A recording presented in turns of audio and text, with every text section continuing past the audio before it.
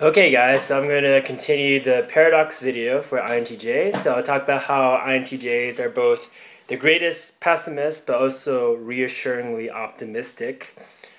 These types of paradoxes tend to exist in all types. So for instance, ENFPs may appear quite optimistic on the outside, but inside there's a tendency towards pessimism. So, okay, so let's talk about INTJs.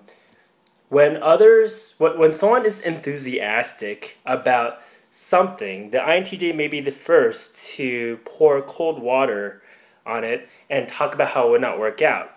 However, this is because INTJs are very measured people. Sometimes they could act sure of their calculations of failure, but they tend to overestimate the degrees something would go wrong or how long they have to wait until they carry out an initiative or a dream they have. So when others feel downtrodden, on the other hand, this is when INTJs show another side of them. They could actually be great sympathetic listeners because this is when their tertiary FI is activated. They are confidants that people could trust and they could pull aside and talk to. And INTJs could be quite encouraging because they could see how the person who has lost spirits is only seeing a small picture. And with their NI, they can see how the bigger picture is a much more reassuring and positive, is much more reassuring and positive in general. So the INTJ's SE may even be activated and they will encourage the fighting spirit of the person who is losing their spirits. So, an example of this would be the film Gattaca. It's my favorite movie. And in the movie, the main character, Vincent, wants to go into space. He's not allowed since he is considered a genetic invalid because he's born naturally. But he has a lot of determination. So I'm not sure what his type is, but his willpower is symbolic of SE, expert sensing, even if he's not an expert sensing type. There's a grumbling character in the movie, Jerome Morrow, who is essentially an INTJ in an unhealthy state. So he's not really representative of all INTJs, but one who's unhealthy and who has all these SC addictions, drinking a lot, things like that. And Jerome does create a clever means for Vincent to obtain his dreams, and this is very INTJ, which is to have Vincent pretend to be him, since Jerome was born genetically superior and thus eligible for the space program. So when Vincent loses his spirits during the movie, Jerome is no longer a grumbler, and he actually becomes really reassuring and encouraging. So Vincent worries that he will be found out as a fake, as a fraud, but Jerome, the INTJ, could see the bigger picture, how no one in the space program would believe that one of their elite, Vincent, could have suckered them all this time. So I just like snorted. He also encourages Vincent to keep up his fighting spirit.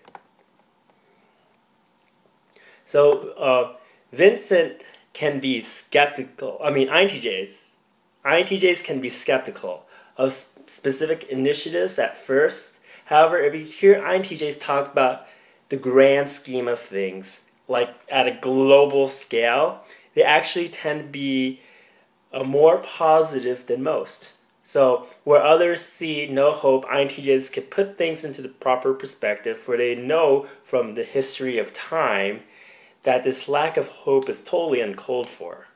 So INTJs, they need some time to sit with initiatives. So if you present one to them, they may not seem too excited at first, or they may kind of push it away, but you have to just let them think about it, and they'll actually consider it. So on the inside, INTJs actually do want spontaneous stimulation, especially since they tend towards passivity and a sense of emptiness, and they really want to escape from this. So It's like they will consider others' initiatives after some hesitation, and they actually kind of secretly want this.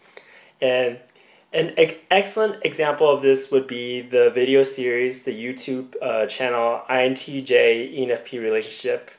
That's a great example of this. So my next point is that INTJs are outwardly serious and want to be in control, but the more you know them, they actually have quite a wacky sense of humor, and they're quite adaptable. It's almost as if they don't take themselves too seriously.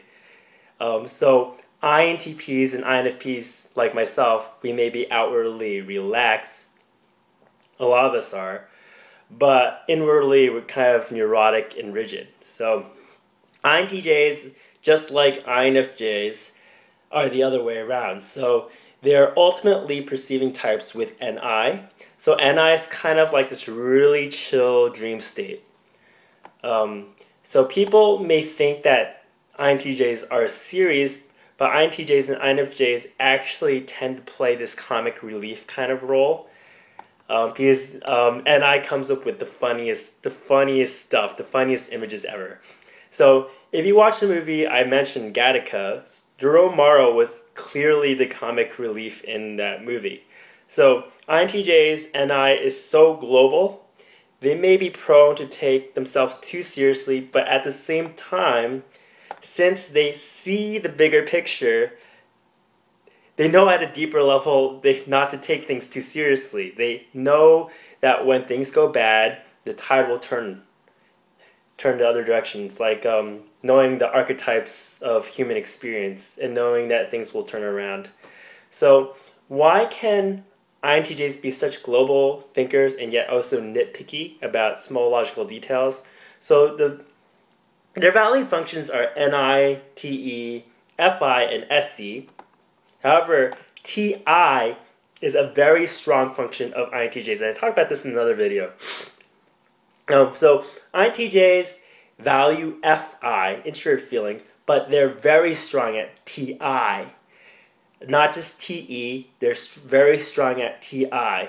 So value is something that you favor, and strong is something that you're good at. There's something you could favor, like you could like piano, but you could suck at it. So you could favor it, but you're weak at it. You could also be strong at something that you don't like. Maybe you're very good at playing the piano, but you don't really like it. So this is how TI is for them. So INTJs are quite capable of TI. They tend to express it negatively, as in finding problems with other people's arguments and kind of nitpicking on that. Thus, they're able to deduce flaws very well, but it's not what they ultimately prefer. They prefer global NI kind of thinking. INTJ's FI can become strong, but after a life experience or a certain level of activation, such as seeing a loved one feeling quite down, this FI gets activated and becomes kind of strong. So they can actually be great listeners, as I have mentioned. It comes out in INTJs in certain ways, FI, in such ways such as having strong moral convictions or unapologetically distinctive personal habits. So another INTJ paradox is that they may seem unromantic or not interested in romance on the outside, but inside they're secretly very romantic. And they could romanticize their lives, or they look for someone who will love them unconditionally. And they're very selective about who they let in because they're very vulnerable in this area. So another thing is that people tend to accuse INTJs of mistaking their subjective opinions for facts. This is both true and untrue. So NI plus TE can in fact produce a remarkably objective perspective on things, because TE almost, even though it's a judging function, almost acts like a perceiving function because it collects information. And however, INTJs have tertiary FI, which trips them up, and they're not aware to the extent that this influences their perspectives. This personal subjective factor influences their perspective on things. Also, development of SE in the INTJ would also greatly help to have a realistic perspective.